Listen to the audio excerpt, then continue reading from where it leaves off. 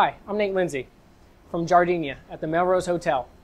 What I'm going to be preparing for you today is a lobster cream sauce going with seared Chilean sea bass. We're going to start with our piece of fish, Chilean sea bass. We're going to go ahead and season that up with a spice blend that we use here at Jardenea. Mustard seeds, fennel seeds, coriander, and then also we're going to use kosher salt. After we get the seasoning on it, we're going to go ahead and sear that. But for the cream sauce, we're going to use actual raw lobster shells to flavor the cream sauce. So now we're going to go ahead and sear our fish. Medium-high heat, a little bit of canola oil. Let that sit for a minute and get hot. Once it's hot, you can go ahead and place your fish presentation side down. Always drop away from you. You don't want the oil to splash you. Also, we have our cream sauce working.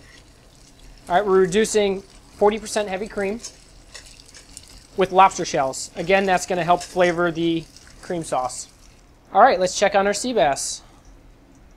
Looks good to me. Nice crust. All right, now that that's seared, you're going to go ahead and you can finish that off in a 350-degree oven, probably 8 to 10 minutes, or until the internal temperature is about 135, 145, depending on your preference on doneness with fish.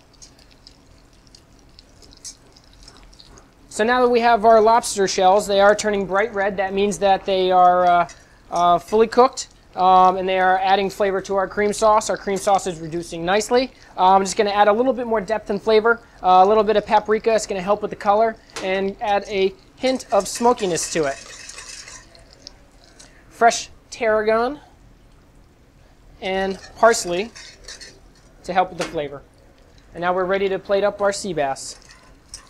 Now that you have your sea bass fully cooked, you can put it on any starch or vegetable of your choice. Just go ahead and finish it with your lobster cream sauce. A little bit right on top and a little bit around. Again, thanks guys. This is Lindsay at Jardenea, Melrose Hotel. Please enjoy your dinner.